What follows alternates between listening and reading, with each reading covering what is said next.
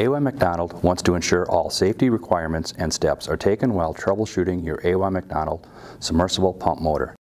Please follow the necessary precautions. All electrical work must be performed by a qualified technician. Always follow the National Electrical Code as well as all local and state codes. Failure to do so may result in personal injury or equipment damage. Failure to follow manufacturer's installation instructions may result in electrical shock, fire hazard, personal injury, death, damage to equipment, and unsatisfactory performance. All power must be shut off to the motor prior to testing. Hello and welcome to this McDonald How-To. I am Paul Pettinger, the Pump Product Manager here at AY McDonald. Today in this McDonald How-To, we are going to cover how to troubleshoot the AY McDonald submersible pump motor with the megohmmeter. We will be checking the winding resistance on the AY McDonald 4-inch submersible motor for single-phase 2-wire as well as single-phase 3-wire motors. To check the winding resistance, first open the master breaker and disconnect all leads from the control box or pressure switch in order to avoid an electrical shock hazard and damage to the meter. Normally this test would be performed at the control box, pressure switch, or wellhead. For our testing today, we will be testing just the motor by itself. Today we are using a Fluke 1507 insulation tester, also known as a megohmmeter. This could also be performed with a standard ohm meter. We plug one lead into the ohm setting and one lead into the common setting. We'll turn from the off position to the ohm reading. Today we are testing the 2-wire and 3-wire half-horse 230-volt motors. So we'll take each lead, connect it to the black. We'll push test, 3.9 ohms. We'll need to check with our IOM manual.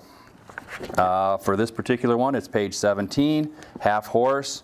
We are at 3.7, plus or minus 15%. So we are within spec on the 2-wire half horse 230-volt motor.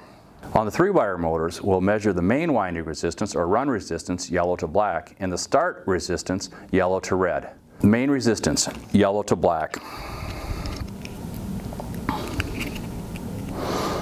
Again, we'll push test, 3.81. We'll check in our IOM manual, page 17, and we are at 3.9. Plus or minus 5%, we are within spec on this one. To check the start resistance, we'll leave it on the yellow and yellow to red.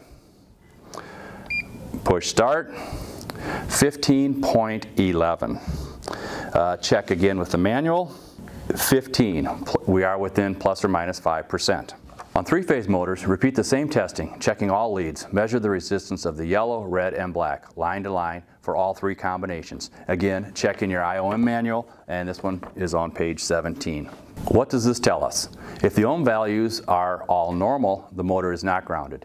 If any one of the leads displays an ohm value below normal, the motor is shorted. If any ohm value is greater than normal, the winding or cable is open. There is a poor cable joint or connection. If some of the ohm values are greater than normal and some are less, the leads are mixed. When testing at the control box, pressure switch, or wellhead, be sure to add resistance of your drop cable when checking the pump in the well.